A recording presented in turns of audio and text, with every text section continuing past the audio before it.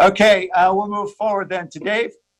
Yeah, and thank you very much, Mayor and Council. And assuming there's a lot of people watching at home, I actually have two pieces of the update today. One is COVID, and I'll get to that in a minute. I did want to touch base on the fact that there are other things going on. This is National Census Day.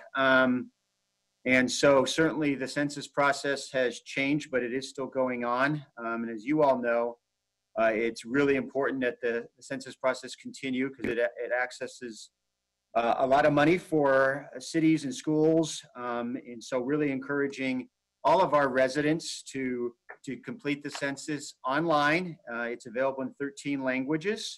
You can go online and do that, and you can actually do it by telephone. So encouraging our residents to do that. It's super important. You can do it regardless of age, gender, citizenship, or immigration status.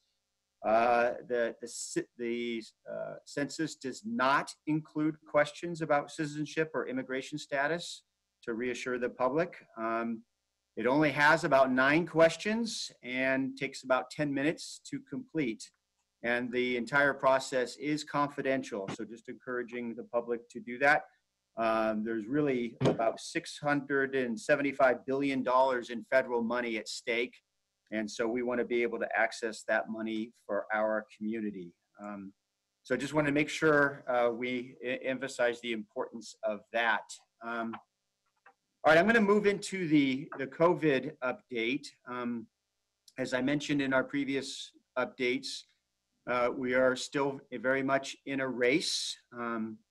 A big part of what we're doing is keeping essential operations going during this period, and have big special efforts going on with regard to food distribution and providing emergency shelter.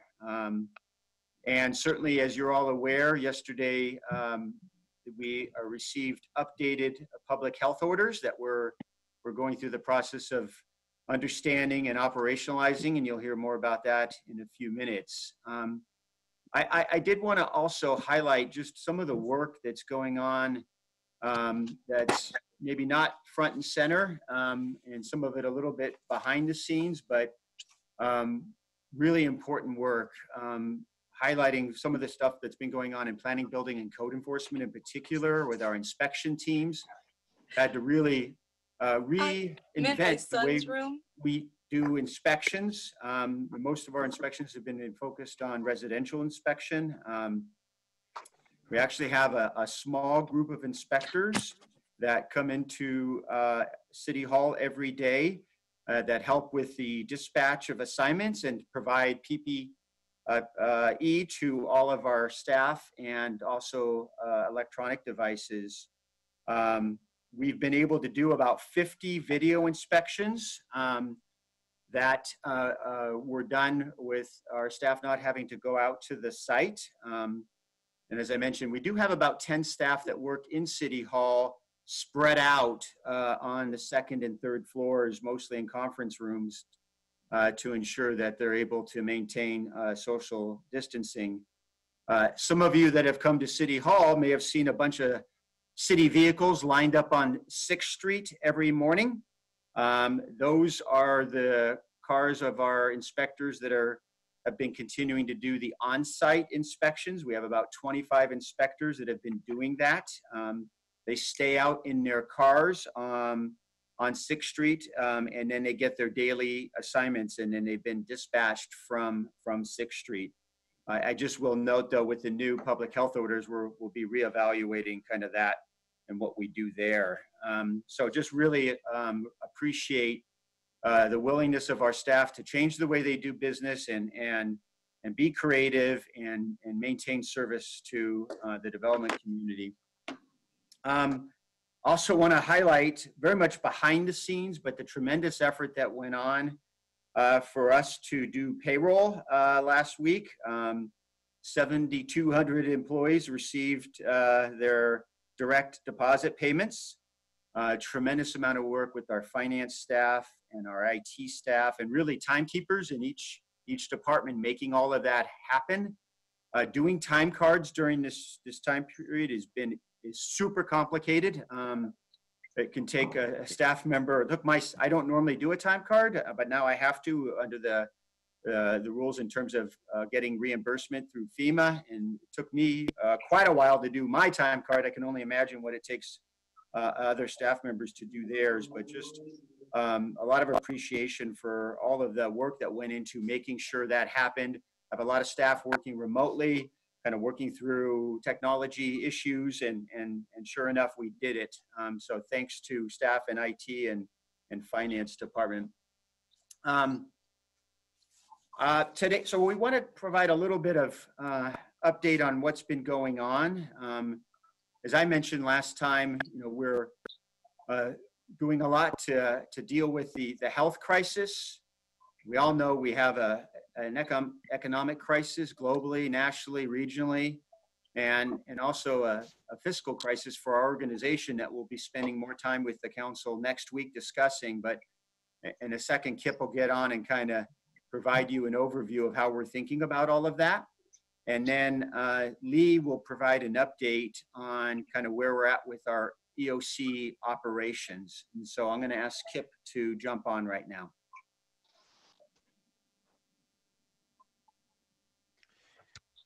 Thank you, Dave. Mr. Mayor, members of the council, and the public. Kip Harkness, Deputy City Manager. Lee, if you could pull up the first slide.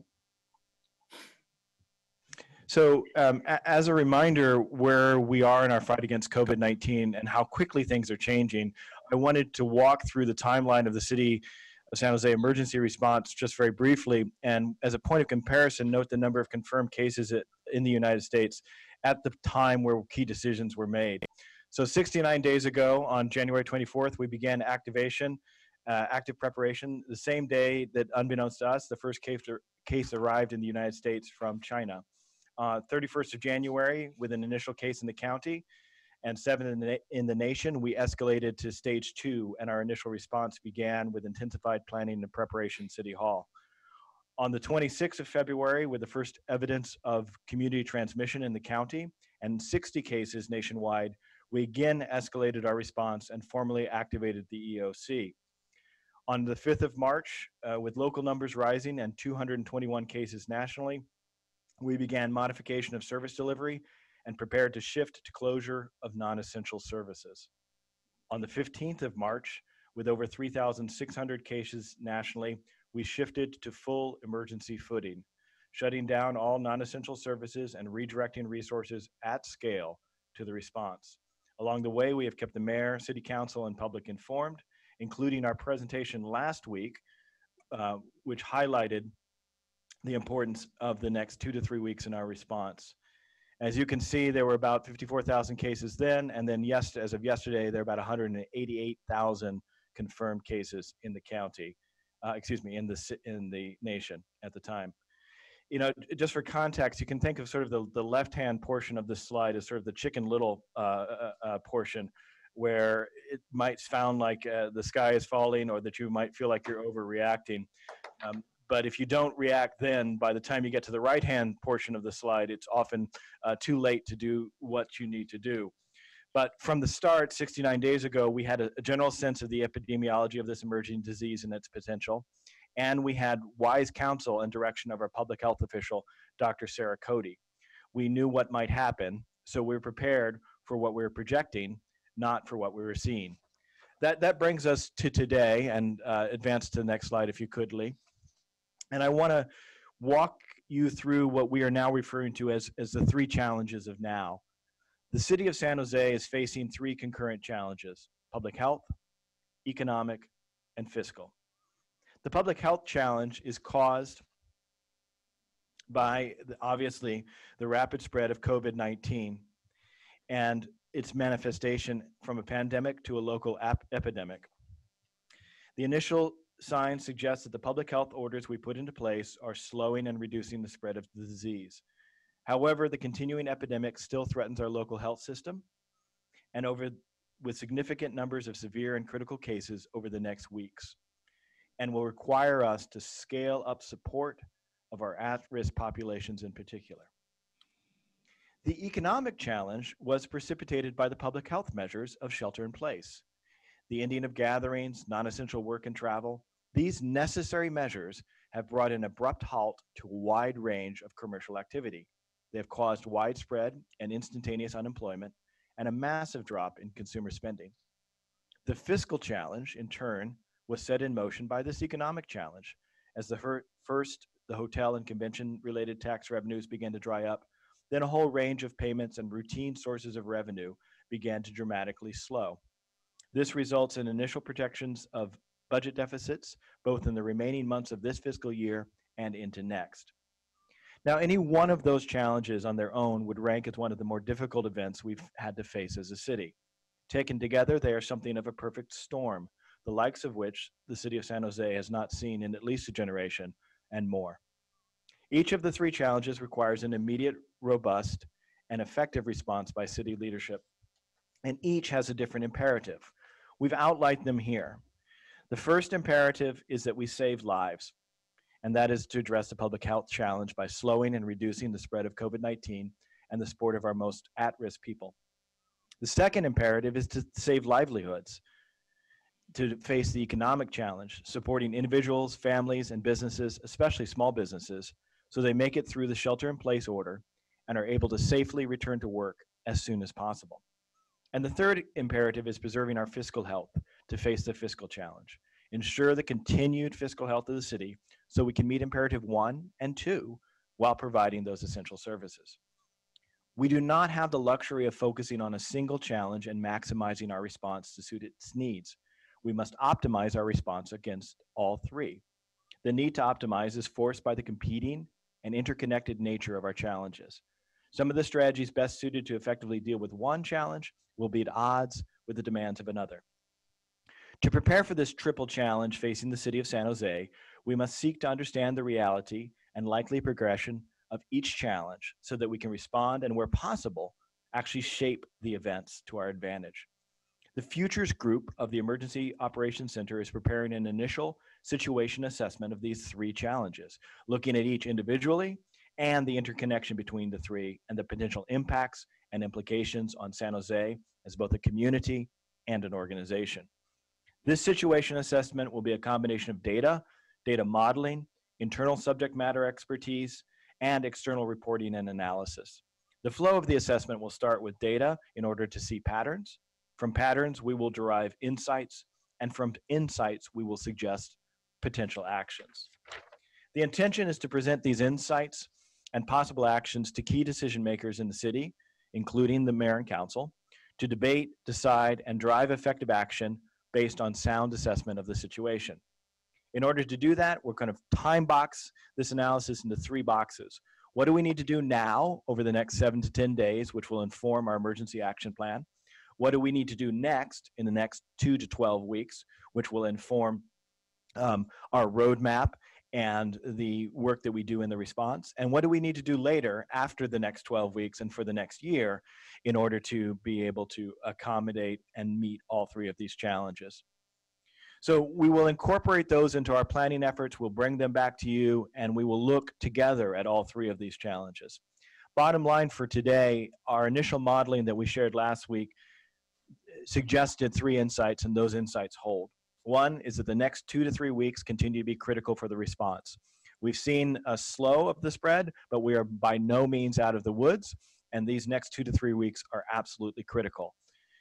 2, ensuring continued compliance with the public health orders is absolutely vital to slowing and reducing the spread of the disease. And 3, supporting those most at risk is crucial so all of us can make it through strong and healthy. Next slides, please, Lee. So all of this is embodied in our roadmap through this epidemic, and it focuses the work now of the entire city on the vital few actions that will have the most impact. For the last week, Lee Wilcox, as director of the Emergency Operations Center, has been leading our response. I will now turn the presentation over to Lee to walk through some highlights of the last week of emergency operations. Lee? Thank you, Kip. And as Kip mentioned, the need for us not just to react to this disaster, but because the disaster or the crisis is unique, the importance of us planning continues to be important. And this roadmap allows us to do that. We're able to plan, act, plan, act, and so and so.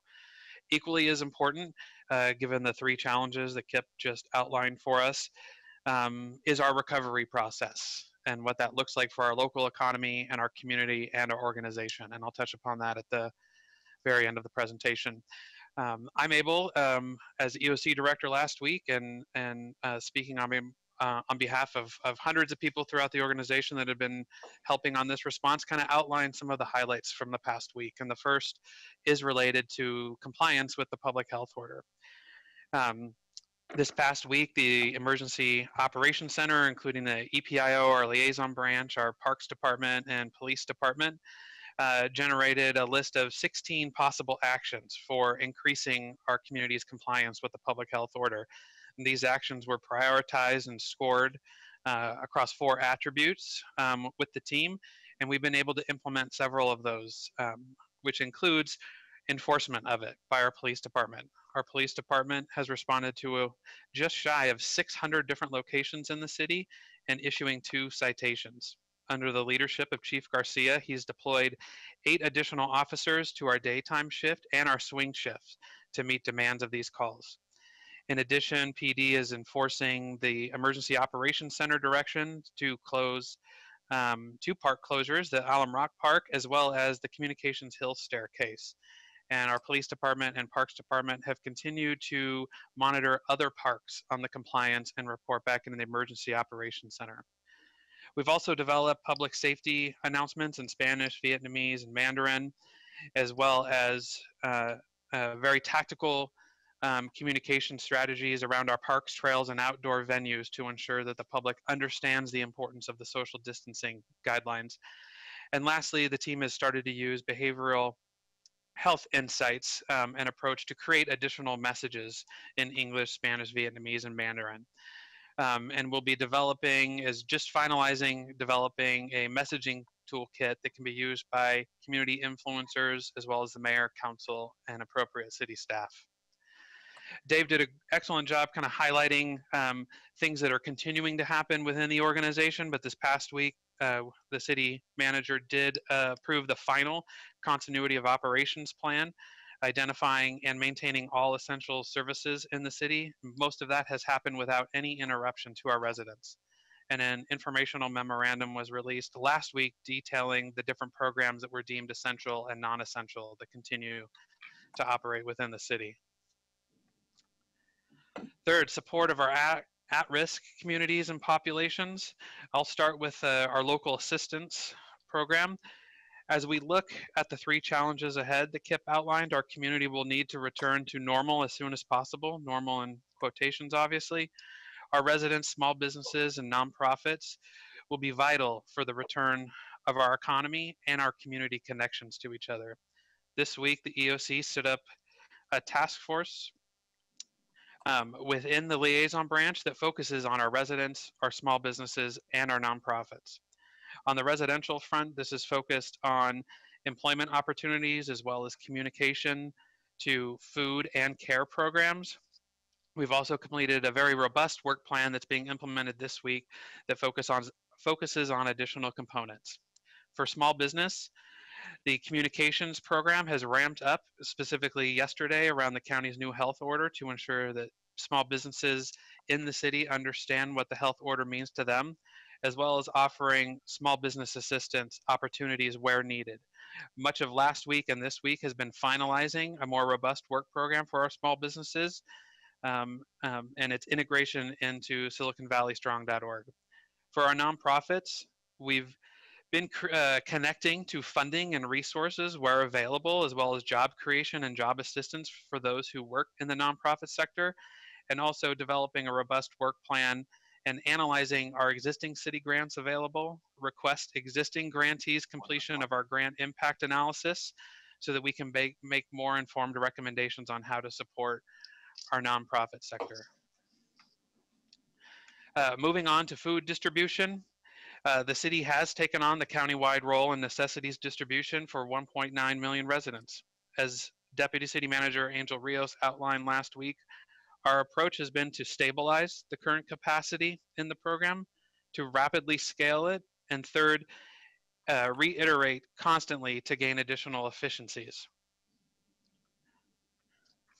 This past week, the city and its partners provided approximately 360,000 meals per day countywide and built additional partnerships and enhanced the program to increase this by more than 30%. The team is working aggressively to scale and build capacity to meet future needs through partnerships and support of our private sector and engaging additional private sector assistance and resources where appropriate. Moving on to our homeless assistance, in coordination with the county and the city, we've identified and produced an additional 818 beds for our unhoused population, including vulnerable individuals who need to be isolated and general shelter for individuals to thin our shelter and encampment population. This is a picture of the finished product of Parkside Hall, which is a general thinning, a general shelter thinning strategy, and that opens today.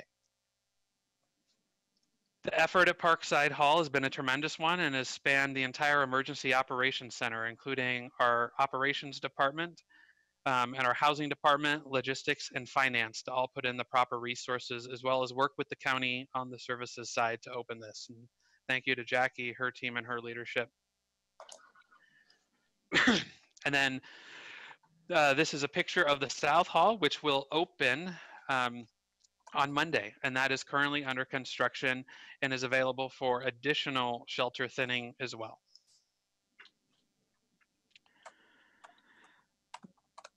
Two weeks ago, the city took possession of 105 trailers from the state, as previously noted.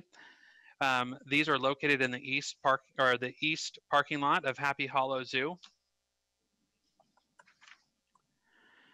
While this is a fluid situation, one thing we do know right now that additional capacity will be needed. We're working with the county to better understand the use of these trailers, but we are currently standing them up and will be available next week. Potential use includes a step-down facility for the Santa Clara Convention Center step-down facility for outpatient treatment, as well as general homeless population shelter thinning, as well as homeless isolation and quarantine. And as we hammer those details down, we will report back to council on the use. Last in our current roadmap is our Powered by People section, and we can't do any of this without the people in this organization and this community. And our logistics unit this week, under the leadership of Matt Cano, has procured and developed personal protective equipment for many of our workers that are performing essential services, as well as for our community members who are volunteering. We've also explored a number of many creative avenues to meet our current demand, given the limitations that we have for our PPE equipment. We are finalizing an in-house procedure for COVID testing for our own workforce, as well as standing up child care facilities this past week for city workers who are doing essential services. General updates on this: the 0 to 3 year old has a partnership with First 5, and those children have, through First 5, the ability to go to a licensed daycare facility. Opening yesterday was the Almaden Community Center for children at that are between 3 and 5, and that is being run by our Parks and Library Department. And then opening yesterday at our Willow Glen Community Center was children 6 to 12, and that is also being run by our Parks and Library Department. And then lastly, before I hand it over to Dave, I did want to speak about the recovery process. As I mentioned, typically recovery begins immediately following an event. Once an event happens, the EOC acts and we move quickly. And we highlighted that last week when we integrated our planning approach. This event really does require a different approach, specifically given the 3 challenges that Kip highlighted. So this past week, we've worked to better integrate our own business and administrative operations directly into the Emergency Operations Center. This has included our management, finance, and logistics section, working with recovery to develop new standard operating procedures on our current spending priorities within the EOC and how those stack up against the city's budget overall. We've also stood up a robust group to guide and advocate for state and federal assistance helping ensure the city has access to the funding it needs to continue our COVID-19 response and recovery process. We've developed and implemented trainings for EOC members, as well as all the departments, to better track their EOC or their COVID-19 costs and agreements, ensuring we can maximize future FEMA reimbursement from the federal government. And lastly, we're using existing emergency management agreements to better engage FEMA experts into our own recovery process so that we can move quickly and efficiently through that process. And with that, I will hand it back over to Dave. Thank you, everyone. Thank you, Kip, and thank you, Lee. I know the council and the public are seeing a lot of Kip and Lee and myself, but I just want to assure you that all of our city manager and department leaders are doing amazing work, as is our whole organization. Many of our city staff been working through weekends and holidays. I'm very proud of the organizational response. Very proud of the community response to all of the changes that have been happening. I think our partnership with the county, although sometimes the little pieces where we're out of sync get highlighted, what really needs to be highlighted is the amount of work that we're doing with the county and how much of that work we are completely in sync on and just making a tremendous difference, I think. Also, just want to acknowledge the work that all the nonprofits are doing in partnership with us. We couldn't do it without them. And also, how private industry is stepping up and contributing. So that completes our report, and Kip and Lee and myself are available for any questions.